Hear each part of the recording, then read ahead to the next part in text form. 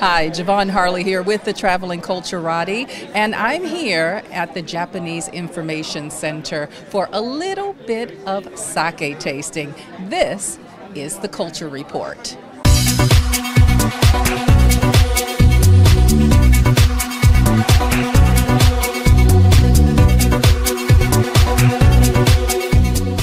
So here at the Japanese Information Center and our foundation for sake tasting, we have so many wonderful guests. And one of the things you want to know is how do you pair food with sake? And I am here with... Hi, my name is Naoyuki Yanagihara. Naoyuki. Is it okay if I just call you Naoyuki? Sure. Okay, it would be easy for me. Thank you so much. And I understand you run a cooking school. Yes, so I run cooking school and I'm vice president of Kinsaryu Yanagihara School of Traditional Japanese Cooking. So we teach the traditional Japanese cooking, yes. And is that here in Chicago? No, it's in Tokyo, Akasaka, the center of Tokyo. Ah, the mother place. I love Tokyo. So how do we pair Japanese cuisine, or any cuisine for that sake, with sake? What are those pairing rules? Actually, sake is very flexible. So Japanese sake is not so strong taste, not so strong flavor. So I think it very fits everything. Yeah, so meat and fish and vegetable, you can eat with the sake. So also the sake is you can enjoy only sake as well. And for example, daiginjo. Daiginjo is a really shaped rice, the sake. That's very flavorful, and also they have a very clear taste. So I recommend you that if you want to try the Japanese sake the first time, is a daiginjo is recommend.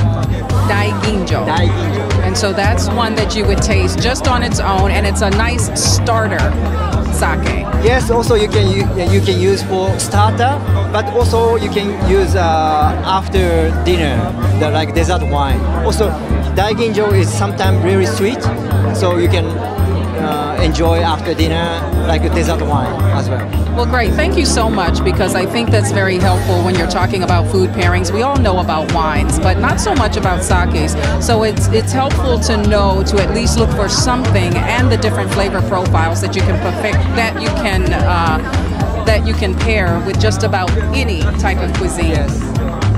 Any type of cuisine, yes. Well, thank you so much for joining me today. It's been an honor and a pleasure. Okay, thank you very much.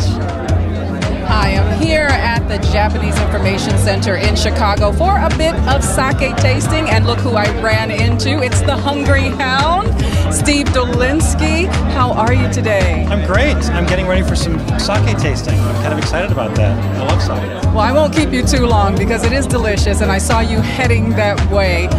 So have you been to Japan? I've been 3 times, actually. I've been to Tokyo and Kyoto, but also Sendai up in the north, and Osaka, which is actually not that far from Kyoto as people think it is.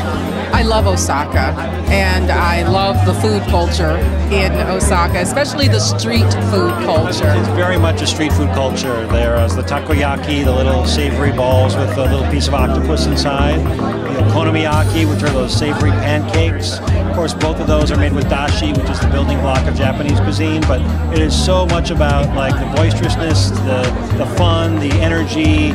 You know, eating the kaiten sushi or the conveyor belt sushi was created in Osaka.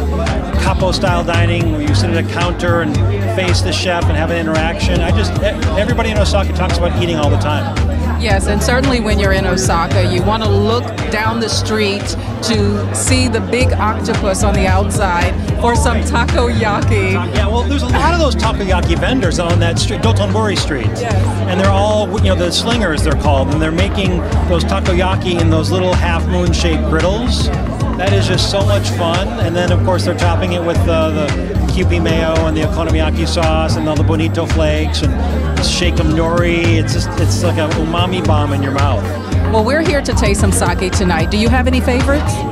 Oh my gosh. I don't. I tend to like styles as opposed to specific names. I like the Junmai Ginjo, which is kind of like the middle one. The Daiginjo is the most polished grain. The Junmai is the least polished. I like the middle one, the Junmai Ginjo. So I tend to just ask for that typically. But one of the things that came up in this panel was, when you're promoting something like a spirit, if you're doing like a Suntory whiskey and you're at a bar in Tokyo, when they serve you the glass of whatever you're drinking, they'll put the bottle on the table as well, so you can make an association, a connection to that bottle and that label.